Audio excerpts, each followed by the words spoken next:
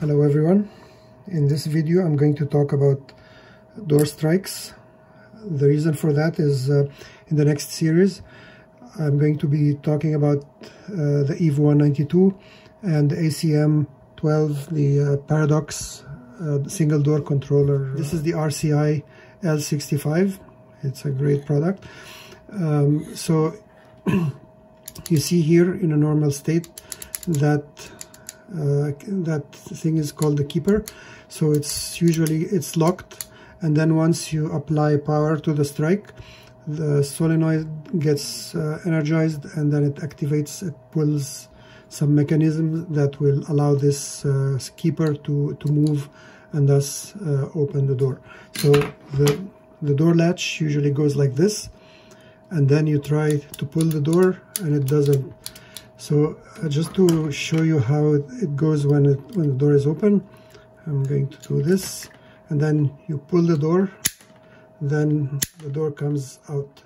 So you see this here is no longer preventing the door from being from moving. There's different types of strikes depending on the use. There's different designs and different models from different manufacturers, but this is the one that we use most of the time. But the reason for this video is just to explain some concepts. So here you see there is this screw here. It says FL and FUL. So FL is fail locked, which means in the normal state the strike is locked, and you can't, to move this, to open it, you have to apply power. In the other setting, it works the other way around. So when I move it like this, it's a bit heavy. So when I move it like this, it's unlocked. If I put power, it gets locked. Okay. So this is the normal state. This is, you want the door to not open unless you apply power to it. This for a strike, you always have to use a separate power source so that you don't overload the panel. You should not share the power supply of the panel to power the strike. It's going to be too much for the it comes with two of these things. This is actually one that I printed. I 3D printed because I don't have the original one. This is a used strike, so I don't have the original one, but it comes with two. One is 24 volt AC, and the other one is 12 volt DC. So you see here there's a drawing that shows you how this thing is wired in case you lose it. So here in the case of 24 volt DC, it connects the yellow and blue wire together, and then you apply the power to the red and black. In my case here, it's you connect the red and blue together and the black and yellow together, and then you apply the power to red and black.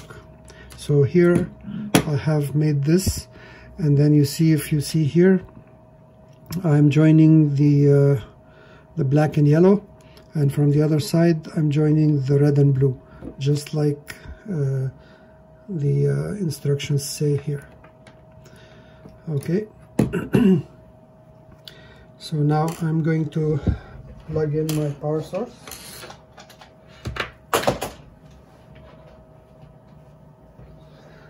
Okay, so here is the strike.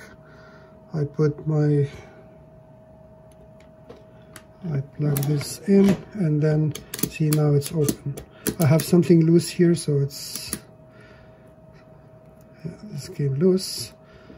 Okay, so now it's open. If I remove the power, it's locked. Plug it back in again, it's unlocked. So now let's see the other one. So if I switch it over to fail unlock, okay, like this way, so now it's unlocked. When I connect my power, Okay, so when I connect the power, okay, when the power is connected, it's locked. Take out the power, it's unlocked. So it works opposite to the way you would normally use it. Okay, now to the important part. So when we wire this to an access control system, regardless of what it is, what we do is the negative from the strike, it's going to be connected directly to the power supply. The positive, we're going to cut here, and then one side goes to the common, like every access control board has a relay on board. So that relay acts as a switch. When we cut this, one side goes to the common, and the other side goes to the normally open. So once you swipe, your credential, your fob is checked against the permissions on the system.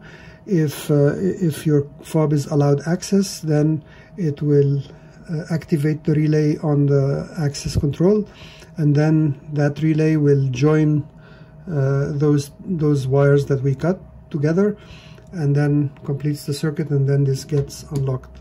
So that's the important thing to keep in mind, is that we usually use the positive to do this.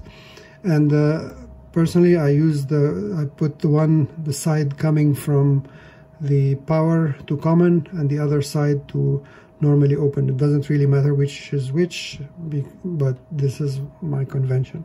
Now, when you connect the diode to protect the other equipment, to protect the ACM12 from getting damaged, you put this like this. So the stripe, the cathode, goes to red, and the other side goes to black. And you connect this as close as possible to the strike, not on the panel side. You put it as close as possible here.